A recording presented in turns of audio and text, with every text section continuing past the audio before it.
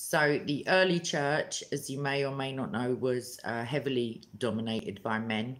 The 12 named apostles were obviously men, but there were many disciples, and not all of those were men. And there's like specifics of Jesus and certain women. There are other leaders of churches and presbytresses in the early, within the Bible. There are leaders of churches, there are teachers, there are prophetesses.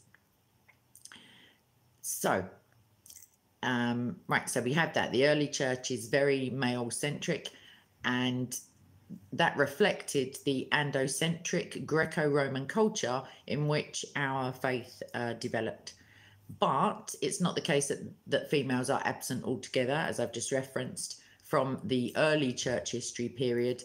And although it was minimal involvement, we can have a look at that critiques really the idea that it was wholly patriarchal. So in martyrdom literature, particularly, the female Christian voice, and indeed the Christian female martyr, is more heavily present. So from 112 CE to 313, as you may or may not know, fairly commonplace persecution, which is nothing new if you follow what I'm talking about all the time. And also martyrdom of Christians who refused to either renounce their faith or give worship to the multitude, the pantheon of gods that were present within the Roman Empire. And other Christians who observed these public spectacles, because they weren't privately martyred, they were publicly murdered, recorded the event as a way of remembering them and inspiring faith and endurance in other people who would face the same ordeal, or at least persecution or discrimination of some kind. So these were the most popular early Christian writings, and they are, I read, instilled with rich theology on the nature of discipleship and the kingdom of God, which is obviously not gender-centric. So women playing and played a certain role in these stories. So of the numerous examples, like I said, we're going to speak about two, which are Perpetua and Blandina. So Blandina was one of the Gallican Christians, and she was martyred in 177 CE. And the account of her martyrdom is preserved by church historian Eusebius of Caesarea. And the other lady is Vibia Perpetua, who was martyred along with several others in Carthage, which is northern Africa, at the beginning of the 3rd century. And the bulk of her story comes from her journals, Perpetua's journal, making it the earliest Christian document written by a woman. So in the narratives, both women are leaders among the martyrs, not necessarily among their churches, but among the martyrs. Blandina constantly is looked to as a source of inspiration by Christians undergoing torture at that time. And in one place, her direct encouragement to a young man in his hour of weakness allowed him to remain steadfast until the end. Likewise, in her imprisonment, Perpetua is given by the Lord a series of visions, and then she shares them to encourage perseverance among other persecuted Christians, and notably respective groups, including among the Gallican Christians, Bishop Pothinus is what I read. So both of their stories also portray the women in ways that were scandalous to the norms of the particular time and the societies within which they were, where women were defined by having worth only through their relationship to men, basically, as daughters, wives, mothers, etc. Perpetua is first introduced in her roles as a mother.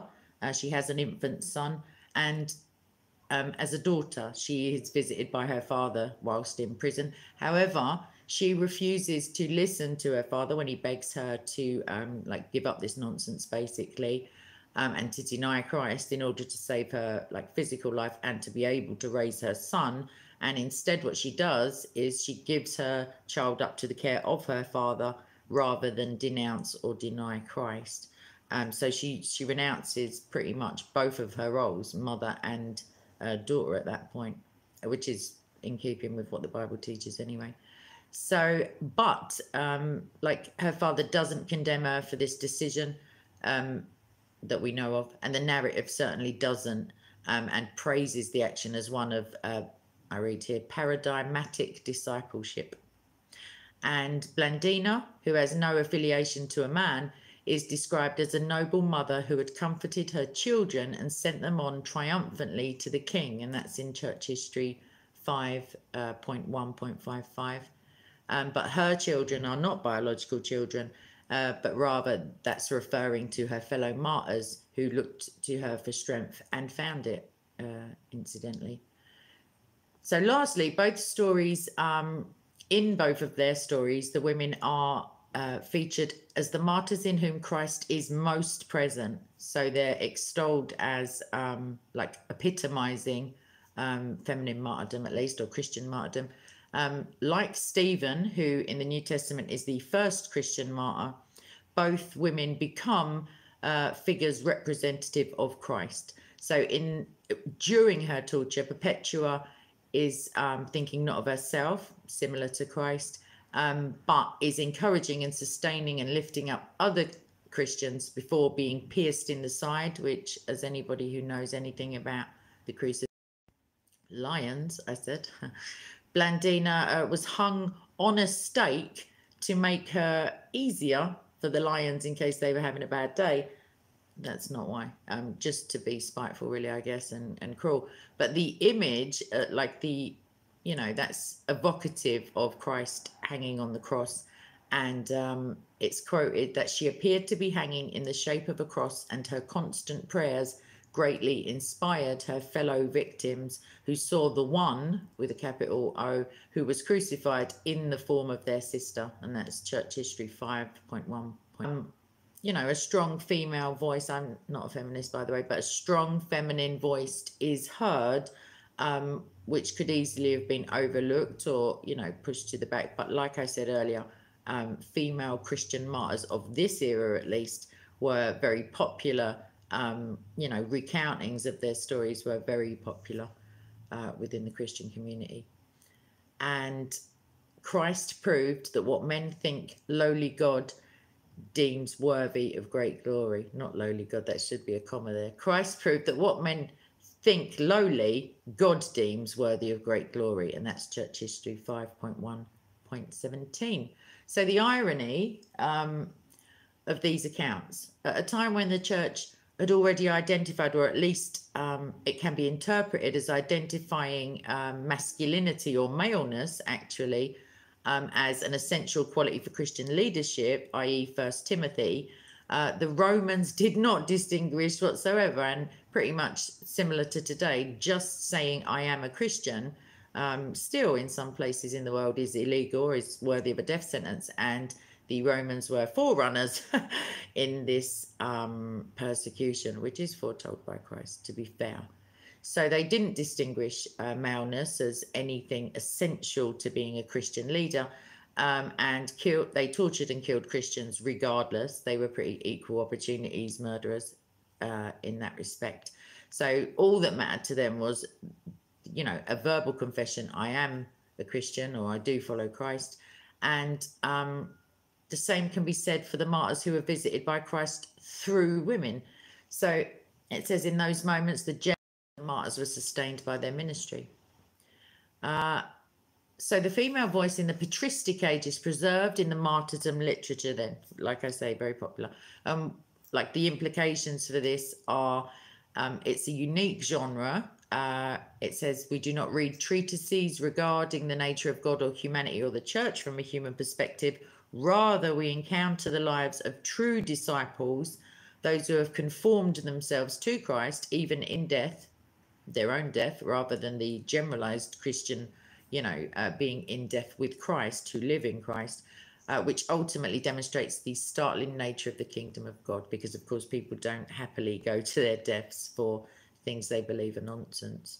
And in these stories, we see like basically the mold being broken, or at least patriarchal, cultural, normative, I don't know, like gender identities. It all sounds very microaggression to me when I speak like this.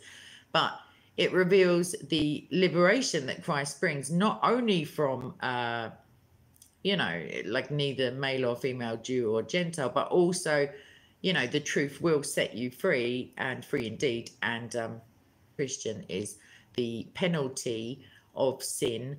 And indeed, you're given some massive help towards avoiding sin in the first place, through the Holy Spirit and the fruits of the Spirit.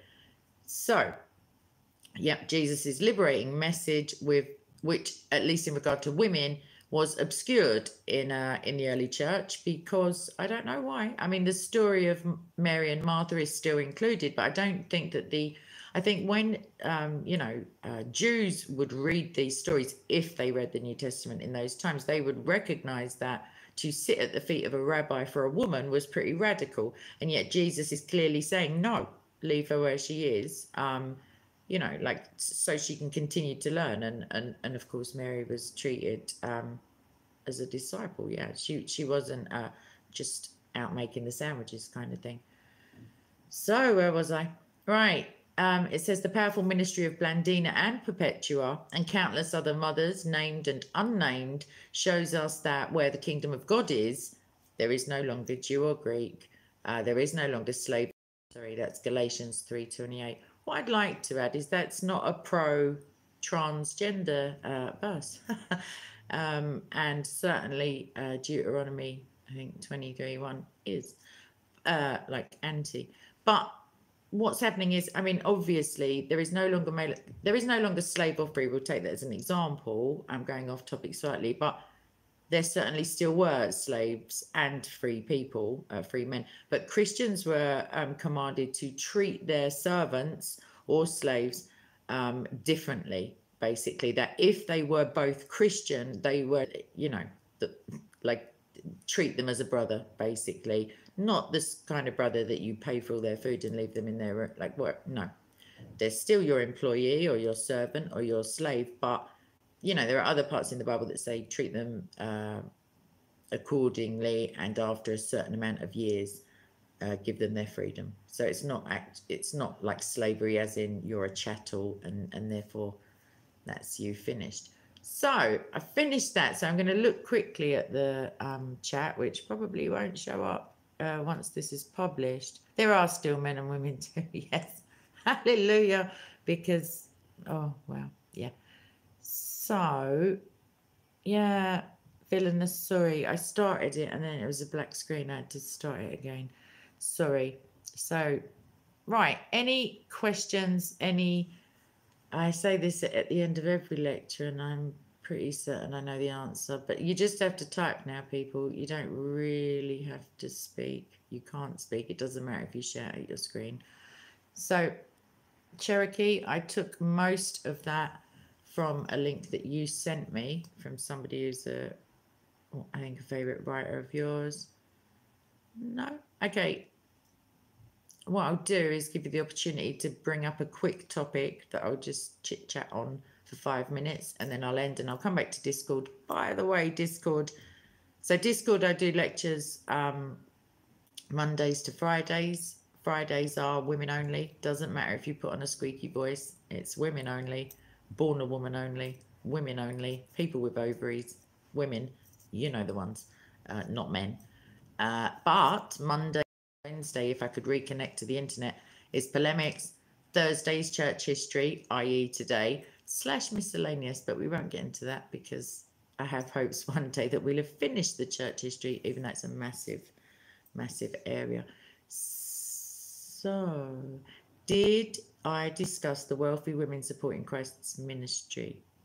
No, villainous. What I mentioned is Perpetua and Blandina. So only 2 women, neither of them mentioned in the Bible. So it's early church history and women's studies, I guess, or anyone could be interested in them. So just 2 of these ladies, they were both martyrs. And it wasn't even their stories, to be fair. It was like a commentary, or like just a cobbling together of stuff about both of them. But what I will attempt to do, because Perpetua wrote a journal while she was imprisoned, and Blandina, I think somebody else obviously like noted it all down. What I'll try to do is get the links and shove them in the description box afterwards. So let me press the button again because it always disappears.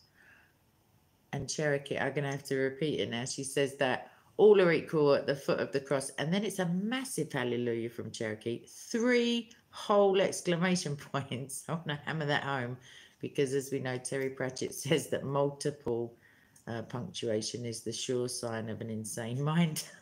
But, I mean, that's just his opinion, and he has passed away, so he can't take it back. But he was very humorous.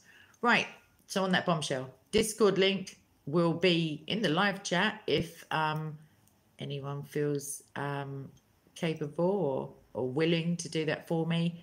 It will also should be in the link of this because the live chat doesn't come up. I read that Christ gave the example at the woman at the well, of the woman at the well, of the villainous. I'm not sure. Yeah, at the well, that woman was a Sumerian, I believe, and she was even more not part of the fold. I don't mean Jesus's fold, by the way. I mean, like, as a colloquialism, she, you know, she was outside of Israel, as it were, not the place, the bloodline, and therefore, you know, was shunned. And he gave her news that nobody else really had publicly. He'd done a miracle by then, the water into the wine, so he was becoming known. He'd been accused of a couple of things, but he told her who he was quite clear. Well, clearly for him, like plainly, as in, you know, he's the living water, and anyone who drinks of that water will not thirst. So that's good. Yeah, he had nothing against women at all, actually. So, and oh, just love him. Right, any final comments before I just come back to Discord? No. So anyone who doesn't know, round about this time every evening, you will hear me twittering on Discord, and eventually people join in, and we have a little chat. Sometimes we even have a laugh.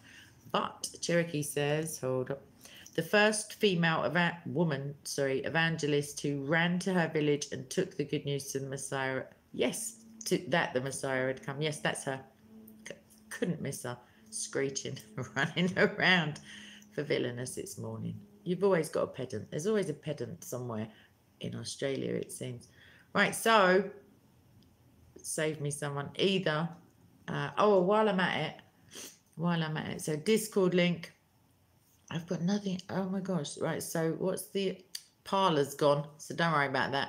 Patreon's still there. What else? There's something or other I can't remember.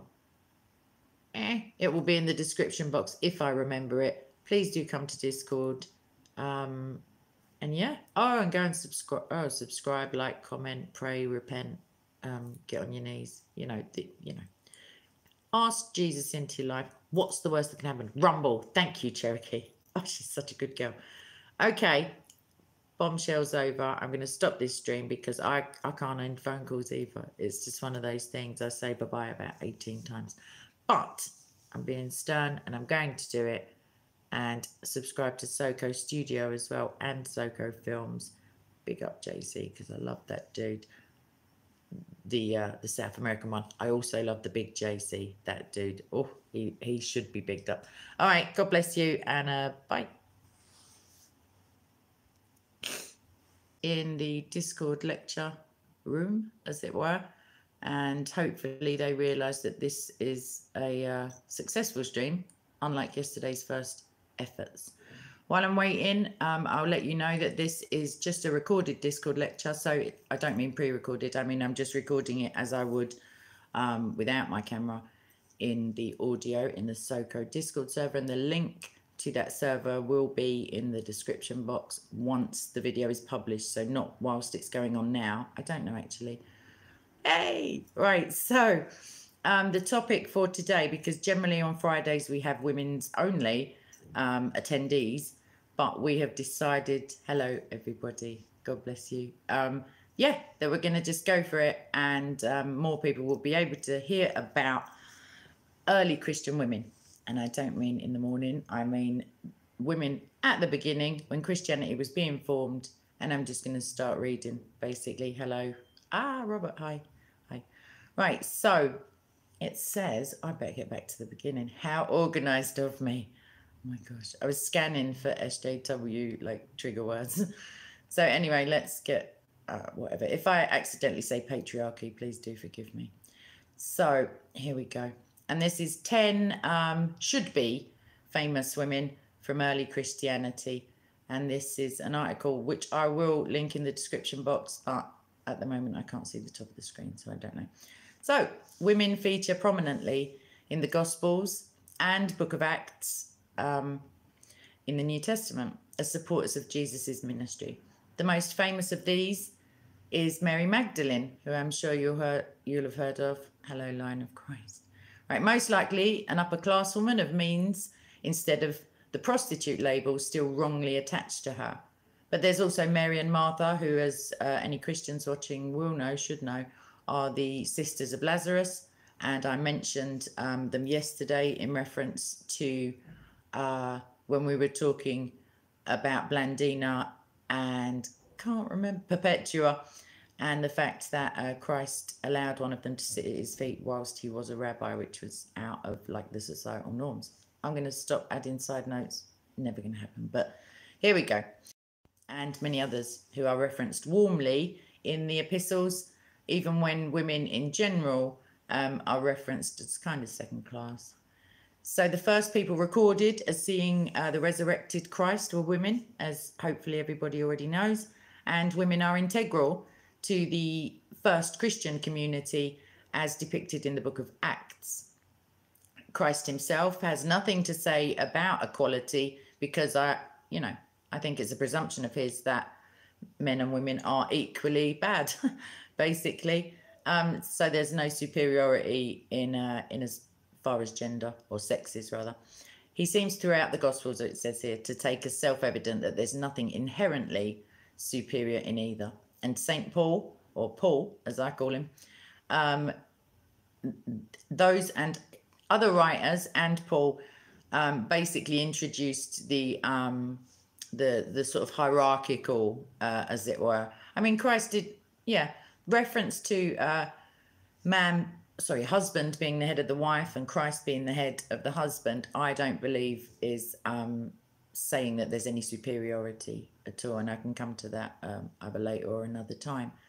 So, basically Eve was linked to the fall of man directly. And I think therein crept in, apart from the societies around the Israelites and, everybody else of that time, women weren't exactly top of the pecking order. I'm going to stop waffling any time now. Right, so prober. Here we go. Right, hold on. Right, stop. Eve, as Paul writes, was deceived and then tempted Adam to sin. Left to his own devices, I read here, the implication is that Adam would have remained happily in the garden, and so would all his and Eve's descendants. Women, therefore, are not to be trusted, apparently, and could not hold authority over men and should learn from men in silence. Sorry. Lest they tempt Adam's descendants further. I mean, further from fallen, I don't know, but 1 Timothy 2:11-14, if anyone wants to get on that bandwagon. Even so, Paul himself seems to echo Christ's own view of the equality of the sexes when he writes, there is neither Jew nor Greek, neither bond nor free, i.e. slave or free man.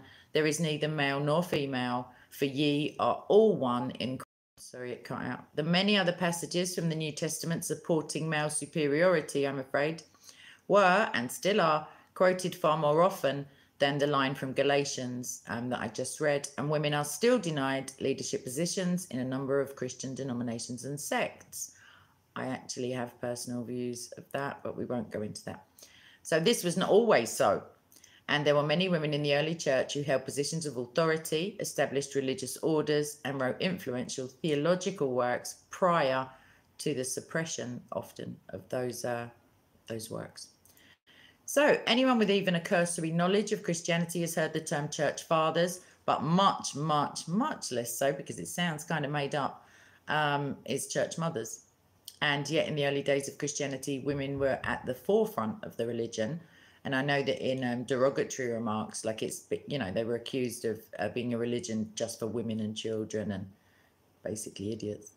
So Roman women were the first to take Christianity seriously, and there are many stories preserved in the writings of the church fathers and in the tales of the martyrs, which is what we started on yesterday, of strong women converting their households to the new faith.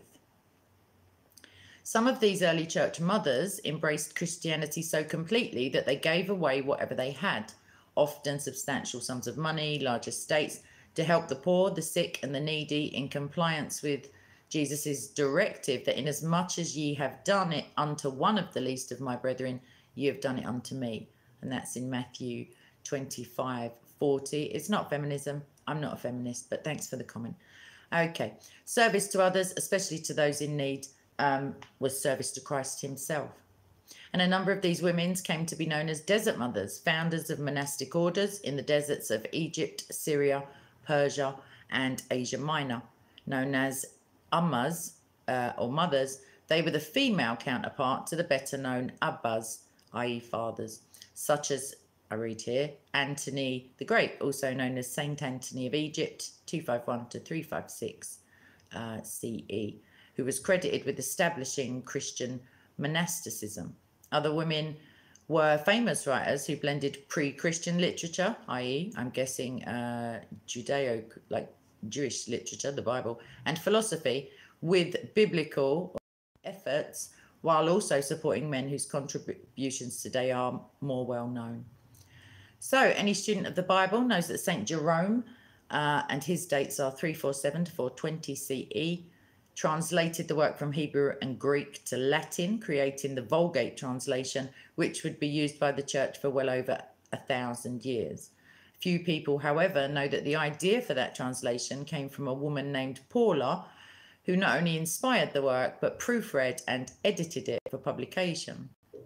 So women's role, therefore, in the church remained more or less the same, even after Christianity was elevated by Constantine the Great, between 272 and 337 was his life, in 313 CE through his Edict of Milan, which proclaimed tolerance for the faith. So as many of you hopefully will know, Christianity is has a long history of being persecuted. It's not only today in Nigeria and Pakistan and all of those places. It was the first couple of centuries after its inception, as it were. It was a death sentence. So Constantine called the council at his villa at Nicaea to standardize Christian belief and practice. I read here that's not quite accurate. The most important issues were like prophethood. I don't agree with this.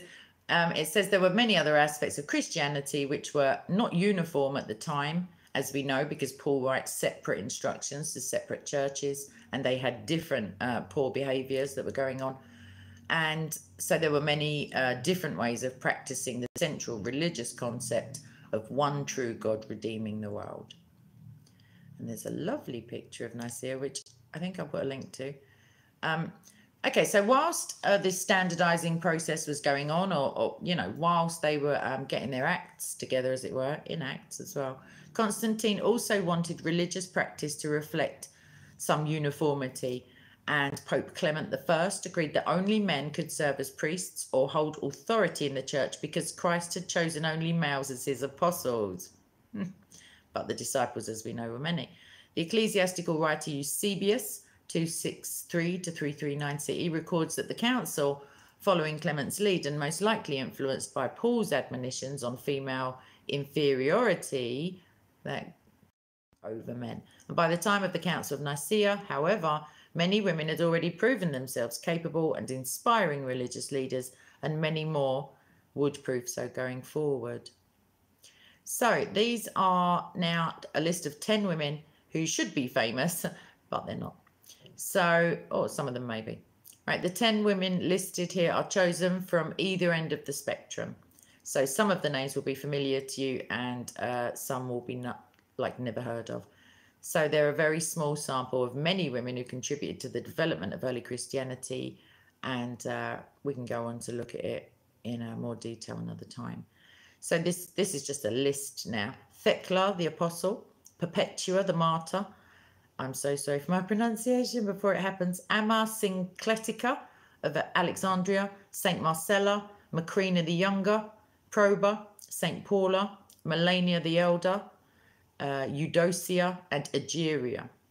She's pretty late, actually, Egeria, not only in the list. Okay, so Thecla, 1st century, so the same century that Christ was born, died, resurrected, and ascended in, is known for the apocryphal work, The Acts of Paul and Thecla, which narrates her conversion to Christianity by St. Paul and her subsequent travels with him, divine rescue from various persecutions and death, and career as a healer, preacher, and inspiring religious leader.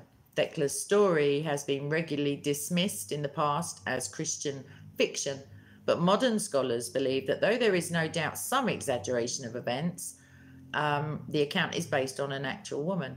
In his epistles, Paul regularly mentions women who have helped him, and Thecla's story is not so very different from many others, save for the repeated miraculous rescues from death. One aspect of her story, known to be true of women of her time, is her vow of chastity, which she kept from her conversion up until the end of her life.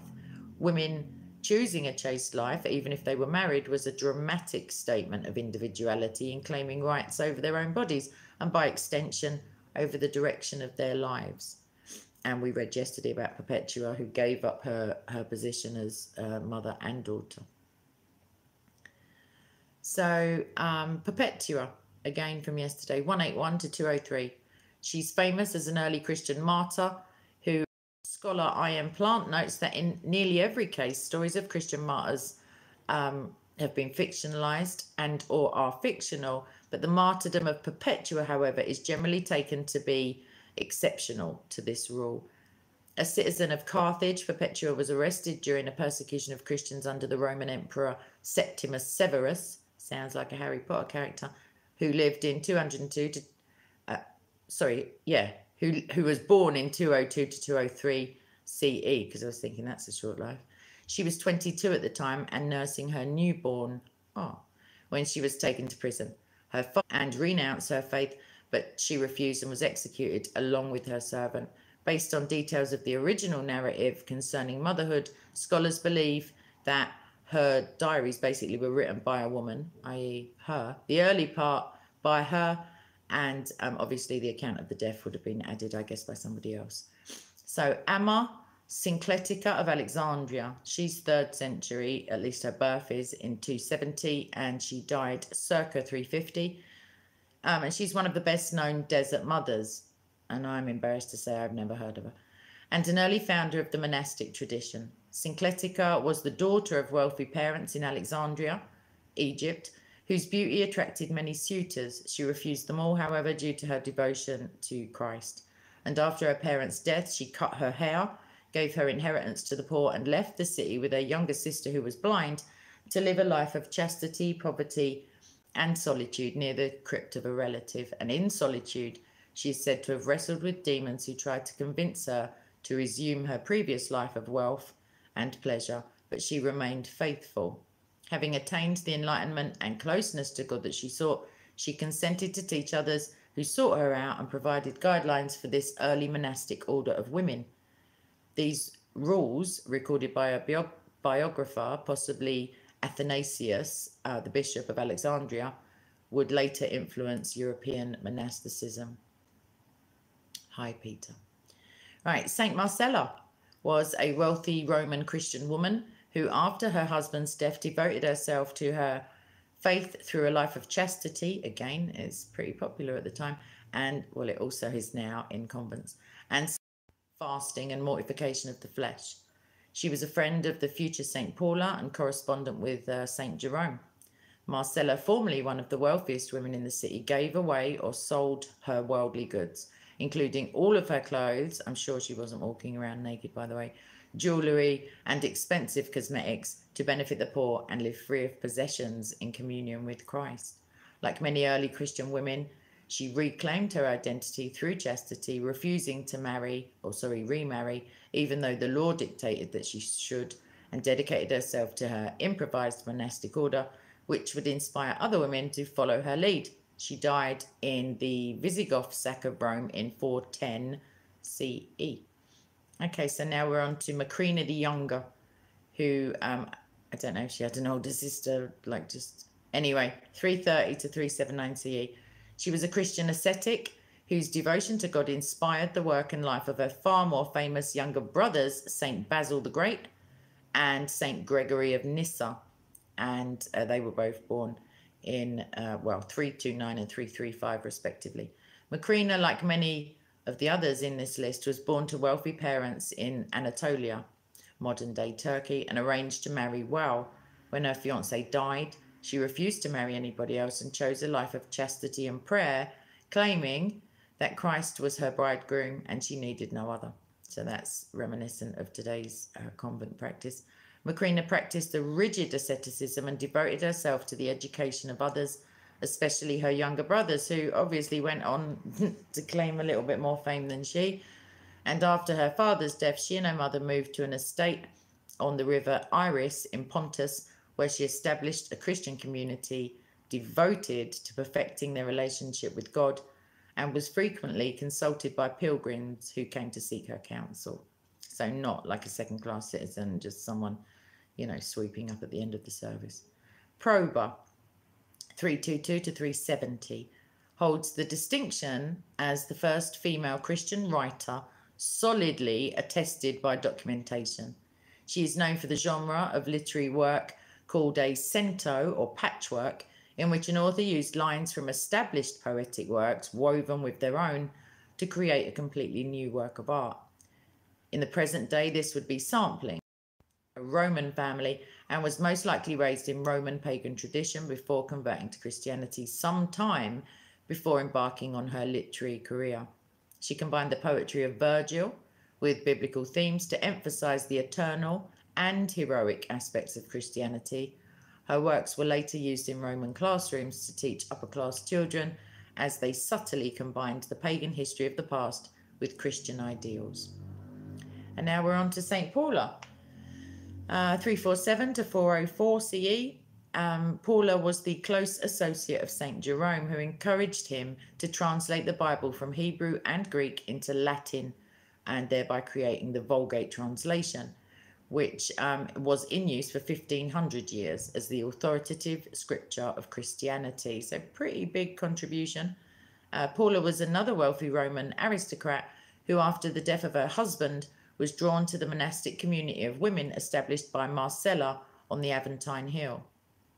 She became acquainted with St. Jerome through Marcella and travelled widely with him, so not a weak and feeble woman, it seems, establishing a religious centre in Bethlehem and practising strict asceticism, including abstinence. She helped Jerome translate the Bible, proofread his work, and edited it for publication. When she died, her passing was deeply mourned by the Christian community, and she was sainted, it says, within a year. I think that should say canonized, but I don't know. Okay, and on we go. Melania, not Trump. This is Melania the Elder, quite a bit older than the former First Lady, because she's born in 350 to 410 CE, and she was a desert mother honoured for her devotion to God and support of Christian orders.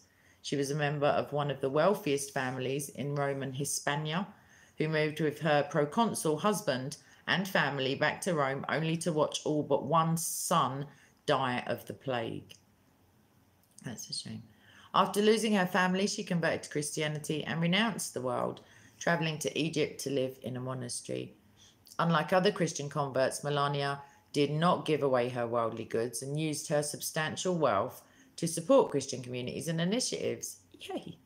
When the monks of her order were exiled to Palestine, she went with them and supported them until they could return.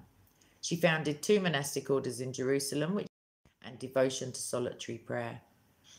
Eudocia, 400 to 460, was one of the most prolific writers of her time, who created numerous works on Christian themes, which, like Proba's work, drew on pre-Christian literature. She was born in Athens and named Athenaeus before converting to Christianity around the age of 20 and taking the name Aelia Eudocia following her baptism. Her works were quite popular and ranged from a cento drawing on Homer to poetry about her husband's life and military victories to saints' lives and church history. She is probably best known for her work, the Martyrdom, I'll get that right, the Martyrdom of Saint Cyprian, which tells the story of the chaste Christian Justa, the attempts by the pagan sage Cyprian to seduce her, his conversion to Christianity, and martyrdom for his faith. So he just got the hat trick, it seems. And then Egeria. So this is last in the list. And her work is available. Her original, well, not original, her transcribed writings are available, as I think are most of the other things referenced. So she's also known as Etheria, and she's circa the 380s, and that decade is when she was born. She was a Christian traveller and writer, known only from her work Itinerarium, also known as the Itinerarium Egeriae, or Travels of Egeria. And based on the text, which is pretty interesting because it describes the world as it was, apart from her, like, the things she assumed everybody knew. Apart from that, it's a pretty decent snapshot. And because she was traveling, obviously, she described things that she saw. She was a woman of the upper class who went on pilgrimage to significant sites mentioned in the Bible. And she traveled through the regions of modern-day Turkey, Egypt, Israel, Lebanon, Jordan, Syria, Iraq, Iran, Kuwait, Saudi Arabia, and back to the region of Anatolia. So not a weekend away, in other words. Her work was popular enough to be copied, and is recognized in the modern day as completely unique for its time, as it is a deeply personal account of Egeria's travels, whilst also providing insight into the condition of the sites she visited, travel at the time, and since it's written in Latin. The contributions of these women were recognised by their male contemporaries, who included accounts of their lives in their works on male saints. Amma Syncletica was so highly regarded she was given her own biography, and St. Jerome praised Paula in his works. The works of Proba and Eudocia seem to have been widely read, judging from copies, and even though Egeria's work was not discovered until the 19th century, it was recognised then as appearing in excerpt forms in other works from shortly after her time. So, well known. Our lesser known is debated by various scholars, and the answer, it says here, depends often on the political, religious, or gender values of the writer who is making the claim. And that's not really a spoiler alert. In almost every case, the arguments in these debates say far more about the modern day writer than they do the subject at hand. However, I'm told, scholar Laura Swan sums up the situation succinctly by writing, "Women's history has often been relegated to the shadows, felt but not seen. Many of our church fathers became prominent because of women. Many of these fathers were educated and supported by women, and some are even credited with founding movements that were actually begun by the women in their lives. So as the church developed from its legitimization by Constantine through the Middle Ages, women lost more and more ground in equal rights," I read. "The medieval church considered women dangerous temptresses, to be avoided by any pious man, stained by the original sin of duplicitous Eve." Sorry, I am being serious. "And even their association with the Virgin Mary could not fully redeem their nature." Wow. Sorry. "The most probable cause for the exclusion of women of great merit from the history of the church is simply that they did not fit the church's narrative of devout and pious men as opposed to sinful and tempting women.